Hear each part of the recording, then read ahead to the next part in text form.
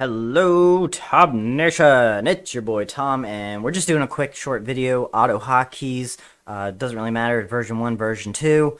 A lot of people have recently been saying that when they're trying to run AutoHotkeys and install it, they're getting this error. I have a screenshot because I don't have this problem, so I can't really mimic it very well. But 7-zip error. Literally just says error. It's kind of a crappy notification, but hey, it makes it more confusing, but hopefully this video helps. This is an antivirus problem. So right here I'm using AVG. Obviously it might be slightly different for every program out there, but essentially it's the same. You need to go into and find basically live protection.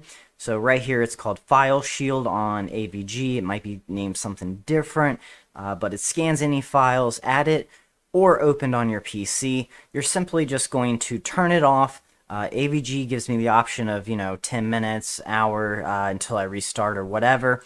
Obviously just do the shorter time, run through that install, and from there on out you should be perfectly fine and good to go. If you guys run into any issues, let me know in the comments below, and hopefully we can sort that out. Alright everybody, thanks for watching. See you on the next one.